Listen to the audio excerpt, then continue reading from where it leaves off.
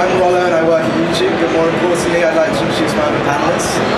This panel is going to be about YouTube, but also about indie developers, how to grow YouTube channels and how the kind of platform works and how it can work for gamers as well. So first off, to my left I have Tom, who's from the channel Mashed. Then I've got Mark, or Turks, from Yodcast. And then on the far end I've got Mike from Outside Xbox. Of course, I hope 99% of you all subscribe to all three channels, but if not, I'd love if you guys could tell everyone a bit about yourself and your channel. Yeah, cool. So my name's Tom, I'm head of channel for Mashed. What Mashed does, we make kind of animated video game comedy, so that's like satirical pieces of content, really big things like console wars, down to individual parodies of indie games and AAA titles. My name's Mark, or Turks, part of the EGX Panel. We're a family of YouTube channels, about 23 of us. We make gameplay videos, let's plays, and yeah, watched a fair bit. I'm Mike from Outside Xbox. We are an Xbox YouTube channel. We've been kind of connected to the Xbox platform for a while. We do a weekly show called Show of the Week, which is kind of a sort of knockabout studio type thing. Lots of kind of BuzzFeed style list features about games and game culture and things like that. Lots of let's play. So it's a bit of a mix. So I want to get straight into the important bits. So I want to ask if you guys have worked with developers in the past, big and small, and how you found that, what were the good experiences and what were the bad, and let everyone know how kind of that gets on with you guys. Do you want to start, Mike? Sure. So we have a really good relationship with a lot of developers actually. It's, you know, in terms of the big stuff, we all were kind of associated with games and Xbox before we started the channel, so that was kind of a bit of a leg up really. But we started the channel when we were doing, you know, 200 views a video. We were a bit worried everyone was going to forget about us, but actually they were really supportive because we'd sort of established ourselves in like magazines, and you know, my colleague Andy was on Inside Xbox, which some of you may have watched on the Xbox. So that was great, but also what we've seen recently is a real sort of rise in the kind of indie game scene, and so we've also met a lot more of the kind of independent developers, and those games are coming to Xbox now, so it's been great to chat to those guys, and those guys, it won't often be a sort of existing relationship. They'll come to us on Twitter and say we really like the channel, or you know, they'll email us, and we'll get in contact with them. But we're kind of, you know, we're not like YouTubers who focus on Call of Duty or, you know, Minecraft or whatever really. We pretty much play everything, so we're always happy to try a game if it's fun and entertaining. So we don't play games we don't like, so basically we get sent a lot of games, and if we like them, then we're likely to play them. I should talk, I wear another hat for a new company called Keymailer, where we basically allow developers to connect directly to YouTubers. It's quite hard to get in touch with a lot of YouTubers. They're quite ethereal beings, they don't tend to have offices or emails that they check. So we're launching a site sometime next week, I think, keymailer.co. You can sign up over there, and the idea behind that is it's relevant games, getting them out to the right people to play your game. In terms of the Yogscast, you know, we're very fortunate because of our size and our scale that we can work with a lot of different developers, big and small. We're still playing the YouTube game like everyone else, so we want to find the next big thing. We want to play really fun, interesting new games. So we have a couple of people whose job is pretty much just playing games and trying to test them out and seeing, you know, what we should be playing next. So in terms of like companies we've started working with, I mean the channel kind of started only March last year, and a lot of our content is animation and kind of slightly satirical, so we had to create content first about the video games for the companies to come. But in the last year that we've done that, one of our cartoons I know has been watched at Sony HQ in kind of Melbourne, London, Japan. We've been working kind of like guerrilla style with Playtonic on ukulele, so we made a short about that, and we've also done some other stuff where Bungie kind of got in touch and asked us to feature a number of clips that we made about Destiny. Now, like the rationale behind that was we wanted to create content that would be noticed by those companies in the hope that they would then start contacting us directly, and that's something that's starting to happen now. But we've signed NDAs with all of them, so I can't talk yet, but soon, I promise. Just going back to what Tom was saying, one of the things I've noticed over the course of us running outside Xbox is that a lot of even quite big companies are quite happy for you to kind of take the mickey a little bit and not be too sort of, so, you know, I don't think Match would work if you know, a company was like, stop making fun of our game, but actually we're able to throw jokes in about stuff, and when we're doing Let's Plays, we'll gently make fun of stuff that's a little bit silly, but it always comes from a place where, you know, we love games, and I think the key is that if, and again it goes back to what Mark's saying, we tend to play stuff we like, and if we're having fun, that's the best possible like advertisement for your game, is if people are playing it and having a really, really good time. Yeah, I mean, just to echo on that, I think a lot of developers do understand that we know our audience best. We know what people enjoy from our channel. There's so many channels out there that you guys tend to gravitate towards the YouTubers that talk about games in the way you want to have them talked about. So pretty much all the developers understand that it's best just to leave it up to us, and it'll work. You know, the spikes you see in terms of sales from YouTubers playing your games is obscene. So it is one of those things where even now game developers, and I know a lot of indies, are making games specifically with the aim of trying to get people to play on YouTube. And it's a great way to spread the word. Can I ask about your company? Can you tell us a little more, and also how it kind of works? Yeah, so basically Keymailer is it's opening in beta soon, next week we're going to say, or thereabouts. You can sign up over at keymailer.co. The idea is you pair up all of your accounts, and it will kind of allow the game developers and publishers to know who you are without knowing who you are, and so they'll be able to target games effectively to you. So hopefully it reduces the spam and the waste, and really just makes it easy for developers to get the games into the hands of the YouTubers, and easy for the YouTubers to get the games that they want. Because again, a lot of the big guys are still just guys in their bedrooms, and so they don't know who the PR manager or marketing guy is of the big company, or this indie game that they love, but how the heck do I get in touch with that person? So the idea is it acts as the platform to connect the developers and the gamers, and we're really kind of keen, we're really pleased with what's been built, and I feel like Steve Jobs, I can't wait for you guys to see it. It's really something special. But no, it's going to hopefully really, you know, professionalise the industry somewhat, and just help a lot of people get their games seen by the right people. Sorry, that definitely wasn't planned. That's the first time I've heard about it, and I'm just really interested. So, okay, that's going to be incredible, but are there any tips you can give in terms of if you are indie developing, you want to get in contact, is there a great way to do it, and are there lots of pitfalls to avoid in terms of trying to get in contact with a YouTuber? I think what I was saying about like YouTubers don't tend to check email, and you know, if they're popular, if you tweet at them, you're going to end up with, you know, lost in a kind of you know, a giant mass of sort of at replies and things like that. So yeah, it can be quite tough. Most YouTubers do tend to have like a business email address, which is on their Twitter profiles. So that's usually the best place to go. They might not check it all the time, but it can be really tough. You know, the bigger they are, and those are the guys who want, you know, featuring your stuff, the harder it can be to get into contact. I would say be persistent without being annoying. If you can, you know, if you're an indie developer and you want to get a hold of a YouTuber, you know, send them an email. If you don't hear anything back in a couple of weeks, you know, then give them another nudge and see how you get on.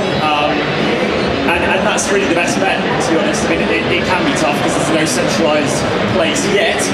There you go, Terps, helping you out here, for people to get access to those YouTubers. I'd also just personally say that sometimes it's best to aim a little lower. There are lots of channels out there with 10, 20,000 subscribers who might really want to play your games, and that's still a great way to reach lots of YouTube audience. Yeah, it's really hard to find those gamers, you know, to those smaller channels, but relevance is key when you want to get your game played. Don't go to PewDiePie because he's got 1 billion, you know, subscribers if your game isn't one that he should be playing. You want to find those real brand ambassadors. Those, if you've got an RTS game, find the biggest RTS guy out there and just, you know, keep at it and hope. Or just wait a week, keymailer.co. Past that, it is all about relevance. It's not about numbers of views. You want to hit the right people with the right game. Yeah, I mean, I was just going to say, there are other approaches that we take that have been quite successful. We try and approach like YouTubers from multiple ways. So one way is to check out if they're affiliated to an MCN and go through the MCN. You know, MCNs are obviously kind of really focused on the development and business kind of side of things for their YouTubers, and quite often they can get through these doors that seem kind of like totally jammed up. There are other kind of third-party tools as well that are quite helpful. There's a tool called Tubular, which is a third-party analytics tool, but it kind of splits YouTubers into certain specifics from gaming and further in as well, you know, so you can kind of come at them multiple ways. But I definitely agree with what these guys are saying, that a lot of these guys, they're really focused on YouTube, they're super creative, they don't always operate to a normal office schedule, so just kind of keep on going for them. I mean, I've sometimes used the picture of Puss in Boots looking sad from Shrek, and that is what has got me responses from sometimes really big YouTubers as well. So try and catch their attention, try and be amusing in some way, you know, it doesn't always need to be dry. Sometimes if you can make somebody laugh, you know, you're really kind of like upping the chance of them getting back to you. I work at YouTube and I find I can't get in contact with people as well, so I return your call. you do. I'm very happy about that. So I wanted to talk about live streaming, and obviously the whole EGX is being live streamed now on their channel. I want to ask, do you guys live stream? How often? What do you think about it? And how do you do it?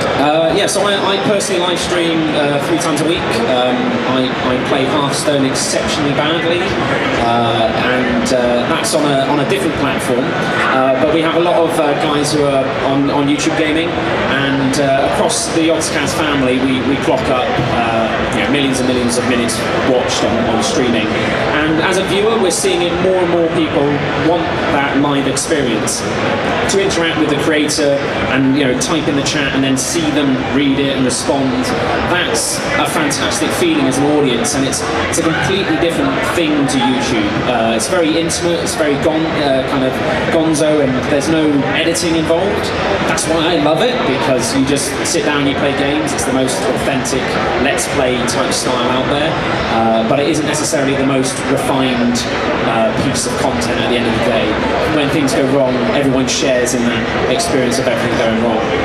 But for me, it's great. I get to find out, because of the delay of chat, that I miss lethal in Hearthstone after I've done it wrong, and you know that I should have done this thing, but it's too late for me. So yeah, I think live streaming is one of those things that is growing and growing, and just as more and more people out there have devices that are capable of watching content they want to watch, it just opens up these worlds to them. And if you haven't tried the YouTube gaming app, grab it. It is amazing. It's what I use to digest YouTube now, rather than the YouTube app. It's a much nicer experience to enjoy games. You can browse via games themselves really easily, and that can be really great at discovering new YouTubers. If you want to, you know, see just Rocket League videos, you can go and click on Rocket League, and it serves them all up. You can see who's playing live, who else is there, and it's a great way, if you've got an interest in a game, to just find new voices. Thanks for that as well. Live streaming, is this something? It's not something we've done a lot of. So when the Xbox One launched, we did a 6-hour live stream from the YouTube space, which is this kind of studio in London, which if you have, is it over 10,000? 5,000. 5,000, wow, okay. It's the space. Yeah. So that's the place where you can go. So we did a 6-hour live stream, and it was a real challenge, but because it was the launch of the console, we had a ton of stuff to cover, so loads of games to play and things like that. It was great fun. It's very much a different discipline, and not one that I would say, really got our head around yet, but it's definitely one that we're interested in. But I think, yeah, the challenges of the live stream are, like you say, you know, keeping things entertaining without that kind of editing to condense things. We like to just cut out the funny bits where we're funny, and the rest of the time where we're just dying constantly or whatever, that's the stuff we kind of stick in the trash can. But yeah, it's a real talent. I mean, you see these guys who are streamers rather than YouTubers, and they're brilliant at it. Yeah, it's amazing to us, and it feels like something that we could be good at, but there's definitely a sort of learning process. But obviously having things like YouTube gaming, the idea that I think previously the reason we kind of shied away from it was we've got a big YouTube audience.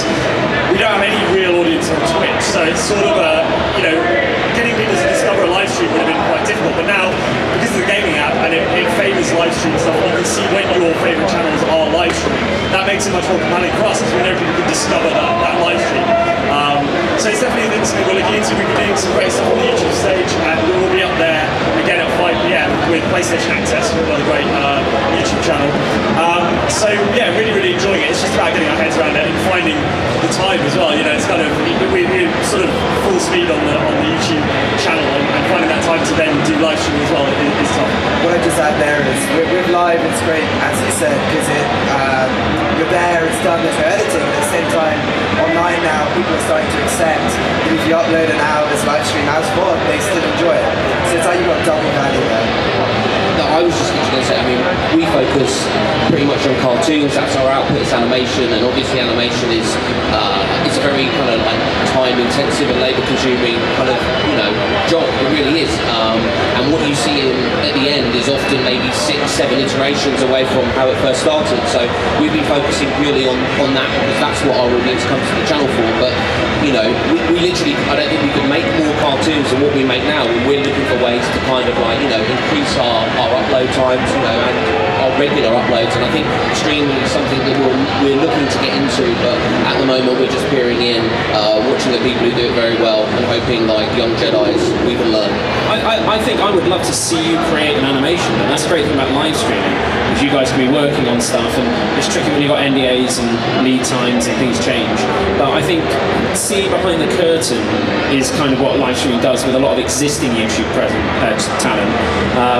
And beyond that, it's more accessible, I think, than YouTube, because if you're a gamer out there, you can live stream. That's all you need to do. You don't need to have an edit software. You don't need to know about non-linear editing. You haven't got to worry about too much in terms of production quality.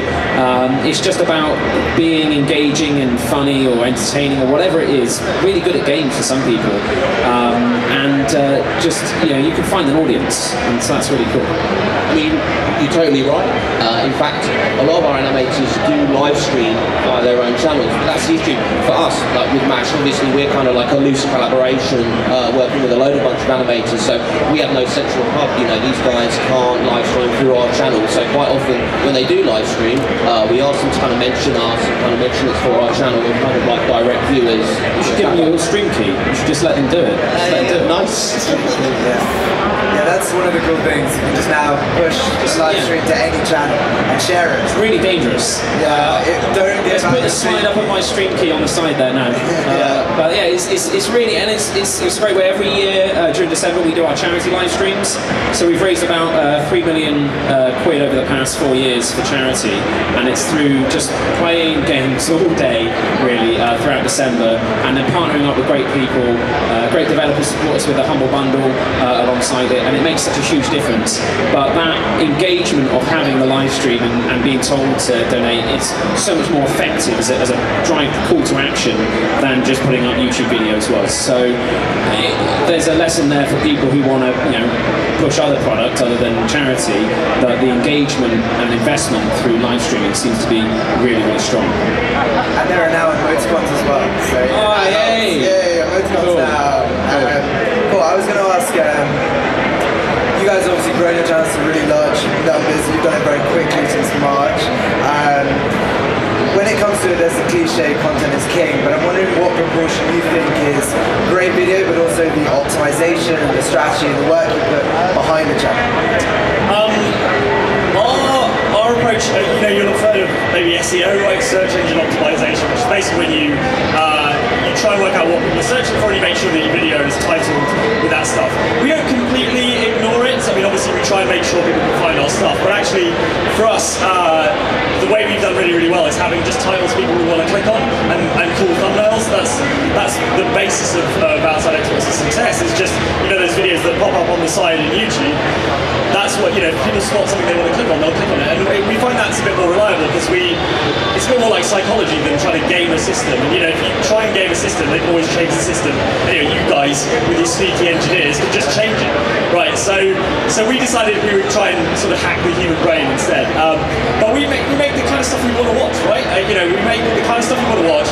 People accuse us of kind of clickbait titles every so often, but there's a real difference between clickbait. For me, is a title that promises one thing and then doesn't deliver. Whereas our titles are exciting and interesting and intriguing, and then hopefully when you watch the video, that video delivers on what you clicked on. So that's been it for us, and those videos continue to do well, you know, years on, basically. So we've never had, I know a lot of YouTubers who've done this kind of thing where they've had like one big viral success that's driven a ton of subscribers. You know, they made one video that did 20 million views and they got a ton of subscribers who then all like watched a couple of videos and then, you know, disappeared again. For us, it's been a much more gradual, sort of steady thing, but we were persistent, we were trying to maintain a like high level of quality, and that seems to have paid off now. We recently hit 1 million subscribers, which is an insane thank you. An insane number. I try and imagine what 1 million people looks like, and it's mind-boggling. So yeah, it proves that you don't necessarily need to have just one viral, like lucky breakout sort of hit. If you just keep at it and keep persistent, if you're an aspiring YouTuber, that is a way to do it. But it's taken us 3 years. Like it's a real sort of the grind, as they call it. Yeah, I mean, we just earlier this week hit 6 billion views across our network, which is obscene. And you shouldn't count me. None of those are mine. But well, maybe a couple. But it's just this portal to reach people that's just been so ethereal before, and it's here. I put down our success to being at the right place, right time. We had a show back when YouTube had shows called Minecraft, and it used to be returned at the top of the search results. Minecraft was quite a popular search result for many years, and it definitely helped introduce us to a lot of people. What we discovered though is people seeing your content is the first battle, but watching it and enjoying it and then returning for future content, that's what you really need to concentrate on. Once you get that audience coming back, you start to build retention and watch time, and then YouTube puts more of your videos in front of those people because they think, hey, you're quite good, you seem to work with this guy, so here's more of their stuff. And so you kind of feed the beast that way. SEO is really important. It does help. I think what Mike's chatting about, you know, having attractive thumbnails, titles that are interesting. I mean, I don't know if anyone here watches Vsauce, but I'm addicted to it. And I mean, they have stuff like, you know, what does a shadow weigh? It's like, wow, I don't know. I'm gonna click it though, find out. I don't understand any of the videos, but I enjoy it. And I think that trying to pose those questions or make something that's exciting and just inviting people into your content is definitely a worthwhile activity.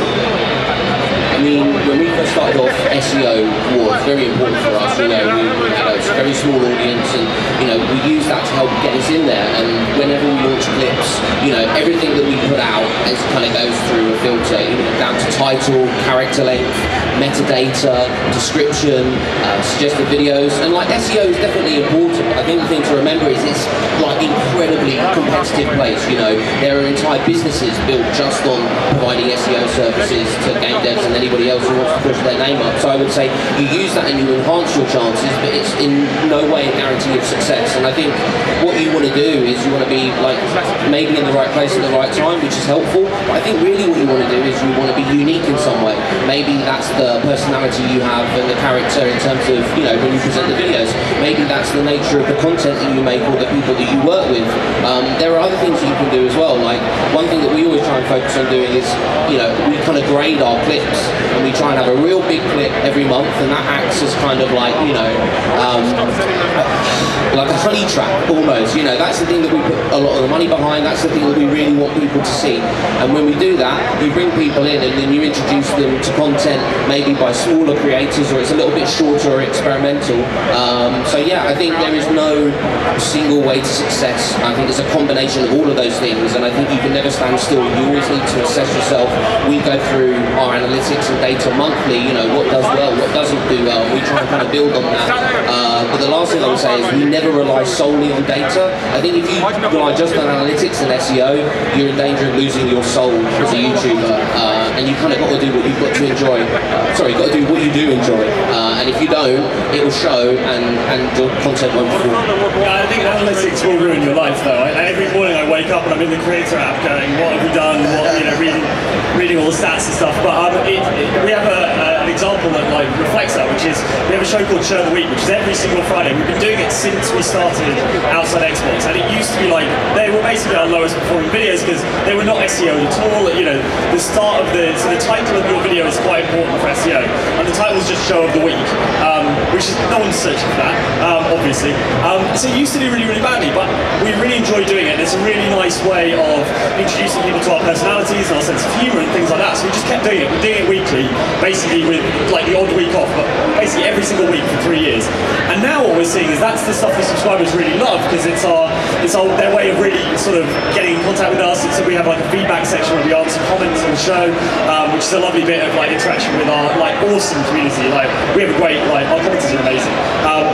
So as we've gone on, those videos are now some of our more popular ones, and they do better than some of our Let's Plays, which would have been our sort of big SEO wins previously. So it's that kind of thing where, like you say, you know, analytics are important, and it's always good to, you know, kind of, if a video does really well, look at it, try and, even if you don't know for sure, try and work out some reason why that might be, and see if you can replicate it, and, you know, play around with what you're doing.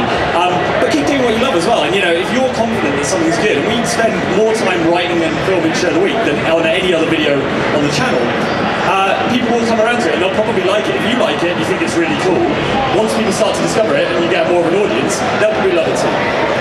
So analytics can bog you down, but if you guys were to look at one stat that you like look at most in terms of measuring success, or something someone starting out should look out for, what kind of stats would you want to pick out? Monthly revenue. Oh no, sorry. I think it's there's this lovely thing in YouTube that shows an engagement graph, and so you'll see when someone stops watching a video, or if there's a big spike where people have rewatched a bit, or maybe they linked a bit and it got shared around. And I love that, because you kind of see, you can really drill down into what was the special thing in that video, or what worked.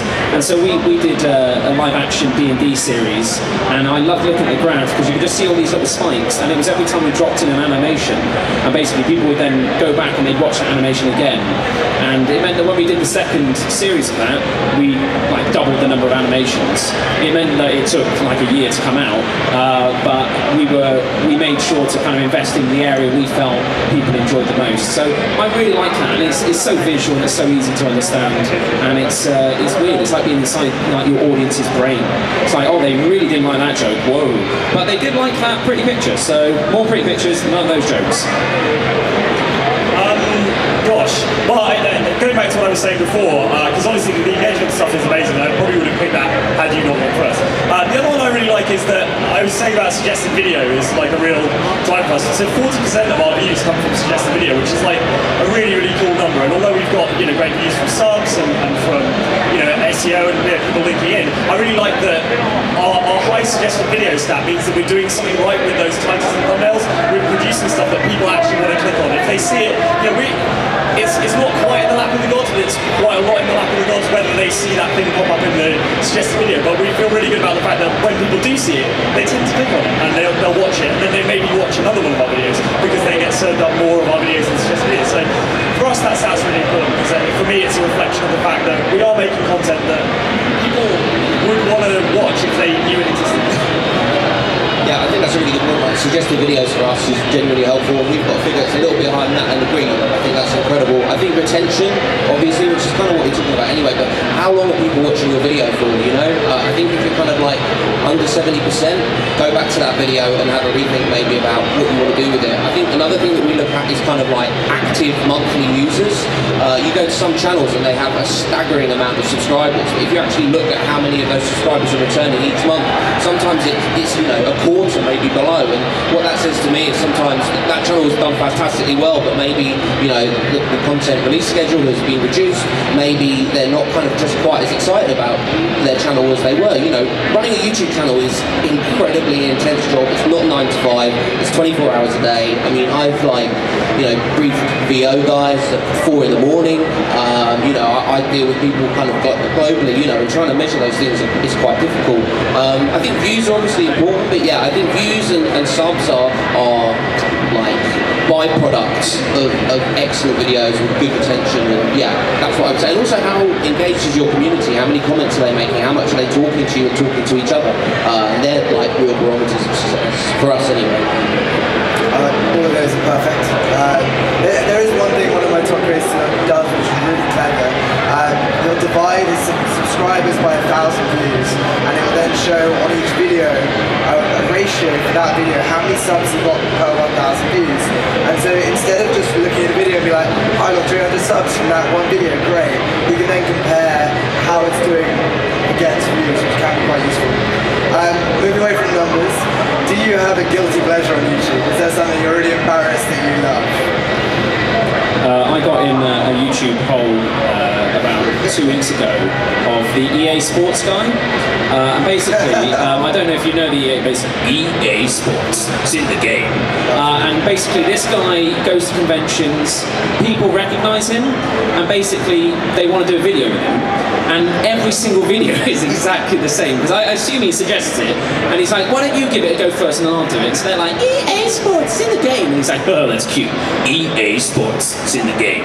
And I could watch that for years.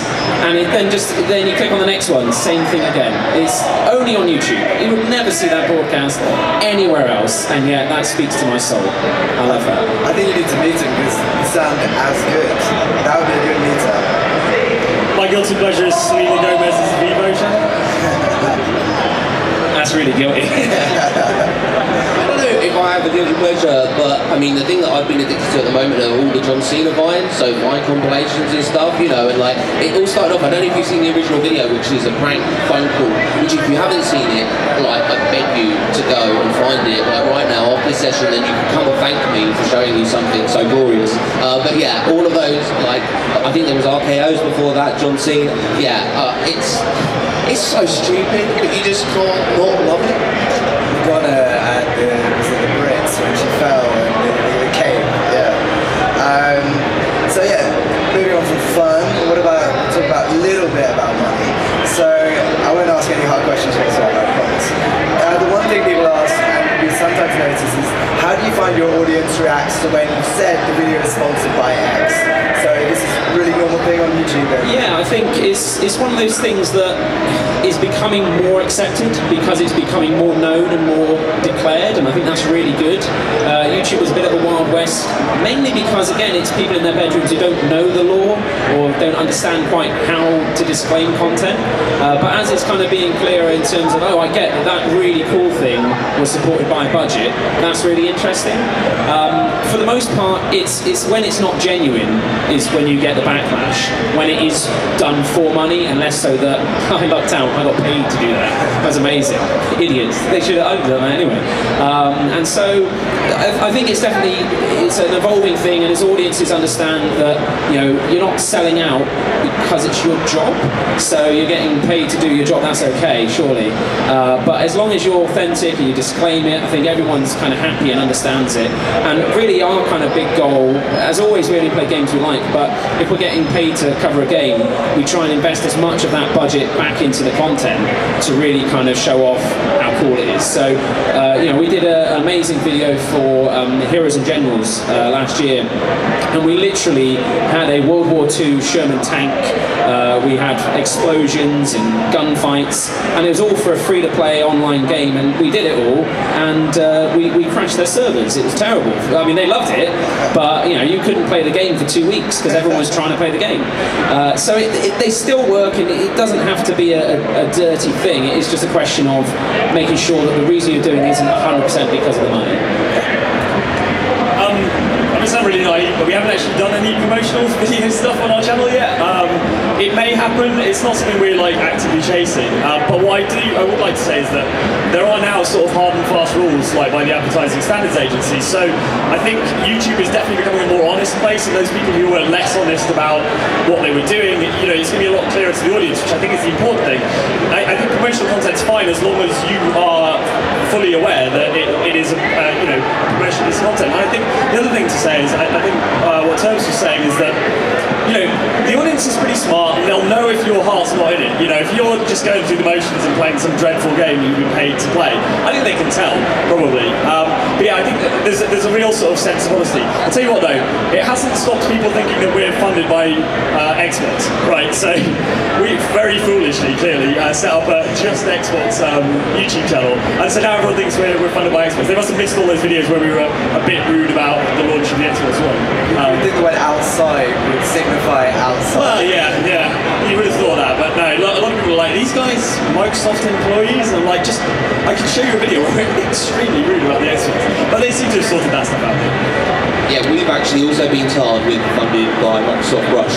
We did Xbox One versus PS4 rap battle, and just at the end for a joke, we had Dodge shoot the PS4, and like they are still arguing about it right now, and we are still being accused of taking money from Microsoft. And I would love some money from Microsoft. If anybody works for Microsoft in here, please come and speak to me afterwards, and we can talk. But in terms of what these guys are saying, I've got nothing else to add. You know, you've got to be authentic. You've got to be upfront if you're doing promotional content. I think if you're honest and it's obvious that you're saying that to your audience and they support you, you know, they will back you. I think it's only when you try and do stuff guerrilla style, or like they say, when it's obviously a bit of promotional content and you try and make out like it's real, that's when you're in real risk of getting burned. And I know lots of YouTubers who are very wary of promotional stuff and have lots of kind of terms before they agree to do stuff, because it's very easy to kind of like suffer from long-term damage for what is normally kind of a short-term gain.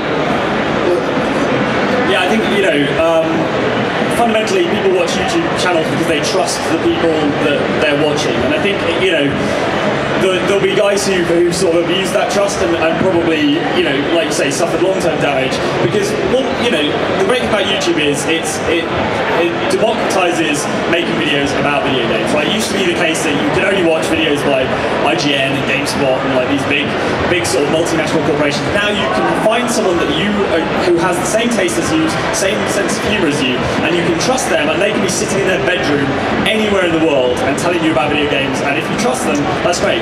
If you abuse that trust, then you're in real trouble as a YouTuber, because you'll lose that audience, and if they never trust you again, then they're just going to stop watching your stuff. So, you know, it makes sense to be open and honest with your audience at all times. Okay, so with you know, losing trust, have you ever got to a stage where you made a video which you just can't upload but you wish you could? So it's either controversial.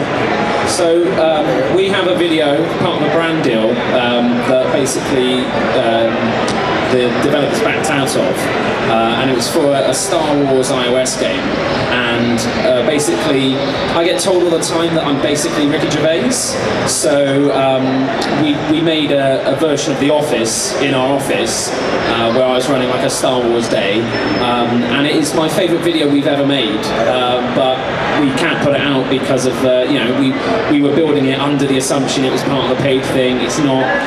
So it's a real shame because I love it, and it's, you know, I'm trying now to get them to commission a whole series of me being Ricky Gervais, but I don't think they're going to go for it. It's a shame, really. I think everything we've ever uploaded has gone live, and there are definitely some videos from the early days that I'd rather delete. So I guess it ties into the fact that, you know, if you're, again, any aspiring YouTubers out there, you know, when you start out, you won't really know what you're doing, and you'll be terrible on camera, and, you know, you won't be able to write funny jokes, or if you have written funny jokes, you won't be able to deliver them without sounding really smug. But actually, as you go on, you will improve, and it's one of those things where you only ever improve by doing it and trying. And you know, whenever people ask me, you know, I want to be a YouTuber, what should I do? I'm just like, just make stuff and just keep throwing it out there. And you know, and I love stuff like when PewDiePie goes back and watches his old videos, and it's like, oh my god, I can't believe I said that. You know, I'm so boring, blah blah blah. But his style, you know, more than a lot of people, has really evolved into what it is today, from a kind of far more low key, you know, exactly how I was when I started, and you know how most YouTubers are. You know, no one starts this as a pro. You know, you learn from doing this. Yeah, with that, one of the main things we always find with small channels about to grow, it comes down to personality. If you're just playing a game, barely speaking, just playing a game and speaking a little bit, it comes down to being a personality, and obviously these guys are definitely that. One thing I'm really excited about personally is virtual reality. We've got so many different models around. What are you guys looking forward to with virtual reality? It's really frustrating from a YouTube and streaming perspective, because it's like trying to sell HD TVs with standard def. Is really all it is me looking like an idiot wearing a big pair of goggles, which is funny to some, but doesn't really get across the immersion of virtual reality. So I think once we see stuff like the Vive and Oculus be available for people to consume content through, and what new media that generates, that I cannot wait for. But beyond that, I mean, the Vive is just something special. That's hauntingly amazing. But I still don't know, you know, because I think a lot of people have 3D TVs. I don't ever watch anything in 3D, so I don't know if I'm just going to end up buying one of these and then it just sits in a corner like an Xbox One. Well, I don't know the bands. Come on. You know, if you talk to me about VR, you're going to get a very similar thing to Mark, which is like, it's impossible to explain how amazing it is when you stick that thing on. It's not like pressing your face up against a 3D TV.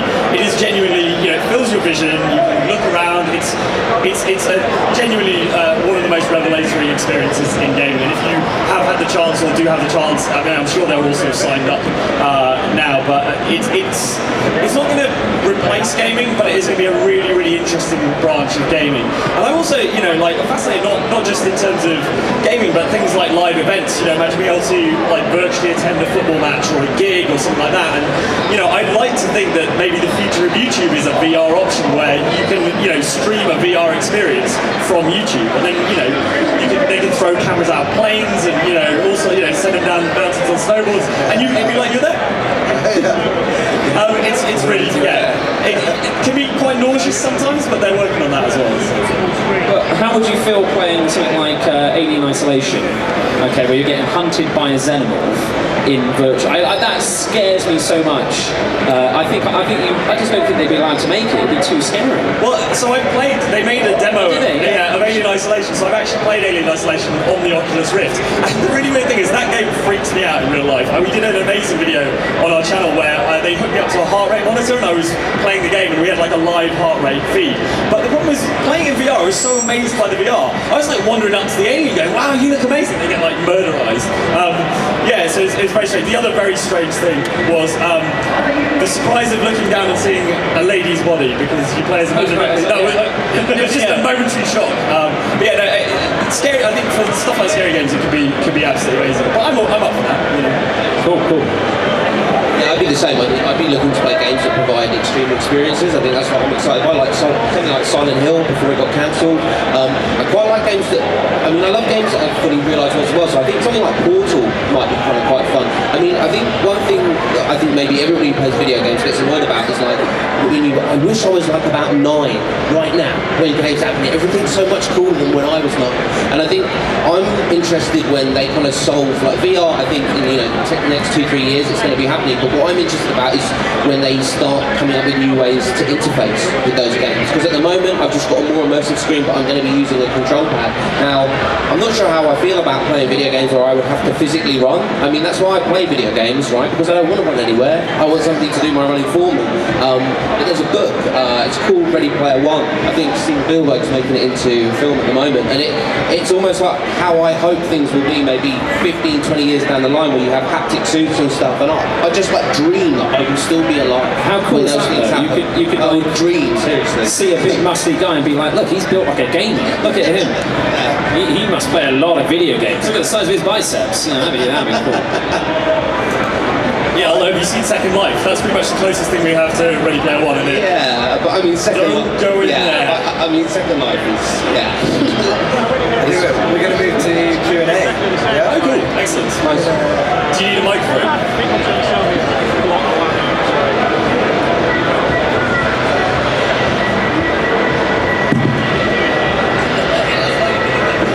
Yo, do you see yourselves sitting here 20 years from now with virtual Oculus Rift or one of the other things, talking to billions of people all over the world? Yes. Hopefully still me in 20 years, I don't know. Probably there'll be an avatar I can use, so I look even more attractive than I do right now. Well, I know, but the technology could advance, we don't know. Again, I'm blue sky thinking.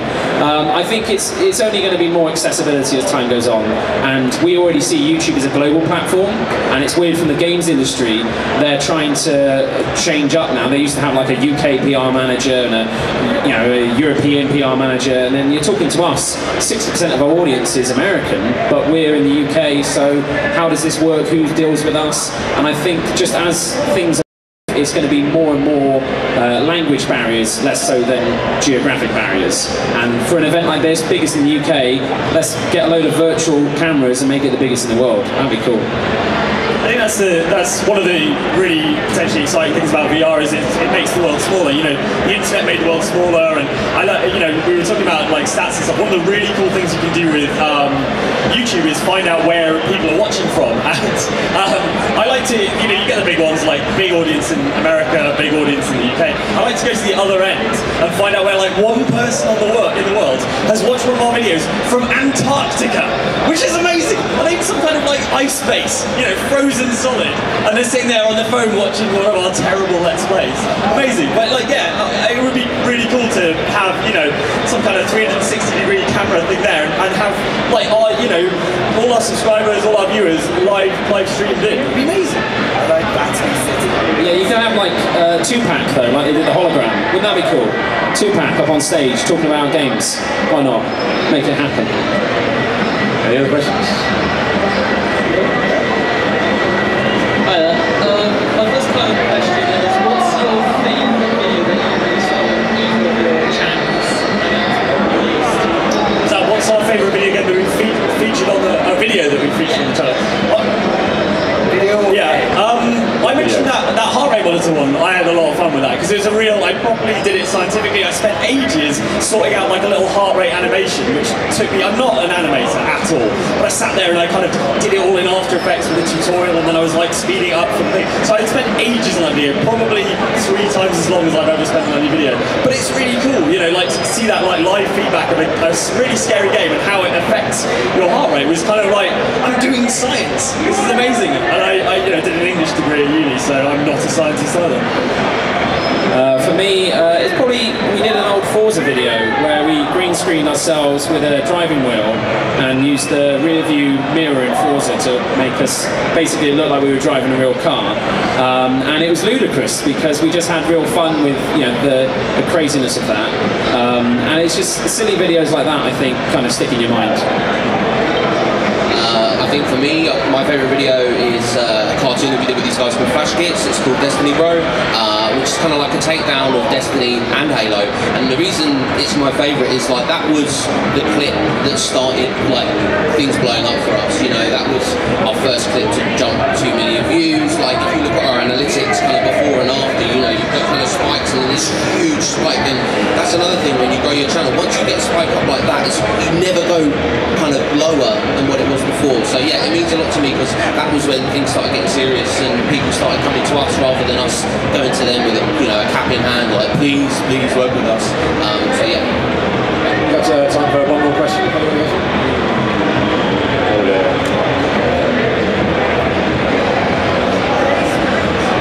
Hello. So, Mark, you actually mentioned about animation. It would be interesting to see a streamed animation process. There's an indie dev, there's Blue and Dare game channel, and one of the top streamers on that will have about 1,000 to 4,000 viewers throughout that weekend. Do you think that's got more ground and something to watch developers? Yeah, I think the feedback you get on live streaming is amazing across all mediums, and I think game development, if you were developing a character and all of a sudden you found out, I don't know, maybe you develop like a sniper and she's wearing no clothes, but she breathes through her skin so it's okay, and then actually people are like, no, that's still a bit, no, like, you know, surely she could just wear like a slightly less revealing outfit. That sort of input early in the development process could be really useful. So I would love to see more things like that. The crowd mind that's out there, the number of man hours we can have thinking over things on a shared thing like that. I think if Twitch can play Pokemon, having Twitch makes a game, or YouTube Gamer makes a game, would be amazing. And I'd love to see the monstrosities that would come from it. Yeah, I think that's a great thing about you know, engines like Unity and Unreal and things like that is you can build stuff really quickly, you can really rapidly prototype stuff, and having been to a couple of game jams, it's fascinating to watch these things just sort of spring up from seemingly nowhere. So to kind of, yeah, bring the interactivity of a live stream to that process would be fascinating. So someone who's much smarter than me, please do that. One more final one. At a very small flight wrestling gaming channel. We see us at Pixels at Dawn. What would be the one active piece of promotion you would recommend that we do outside SEO and thumbnails and all that kind of stuff? Find similar channels that are slightly higher on the ladder than you and collaborate. Expose yourself to their audiences, but through gaming, not through exposing yourself. And a lot of people think when they hear collaboration, they think, oh, okay, cool, I'll send an email to EGX Panel, PewDiePie, like that. But it is just kind of gradually working your way up the ladder. You'll gain more respect and you'll be able to get through more doors once you are a larger entity yourself. And that's all it is. If you're doing good stuff, you just need to try and shout as loud as you can to as many people, and once they watch it, they'll agree with you, I'm sure.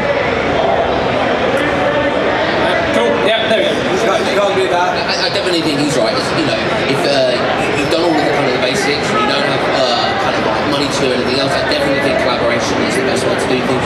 Yeah, in many ways. I'm just quickly add because this is the only question I'm actually qualified to answer from the whole thing. Collaborations are great, sometimes they're going to be hard to attain, sometimes the right person to find them, there's loads of others. The thing about audience development is getting every little detail right all together. Doing one thing on its own like SEO or great thumbnails doesn't do it, but when you actually start doing it all together, you do see the difference. And not plugging, but the Creator Academy does list the different things, so it can really help. I think just to give a slightly different answer from collaboration, I think one thing, I don't know how big your channel is and how many sort of comments and bits of feedback you get.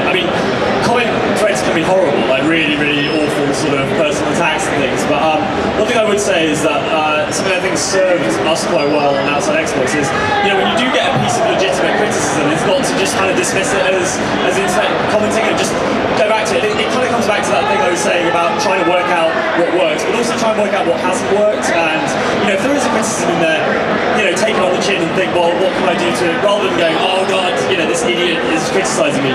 Take it on the chin and think, well, what can I do to fix this? How can I improve it next time? It's sort of a left field thing. It's not really a sort of commercial piece of advice, but I think it will stand you in good stead as a creator to not so much develop a thick skin, but just to recognise constructive criticism when you get it and try and act on it. I'd like to say thank you to these guys for this awesome panel.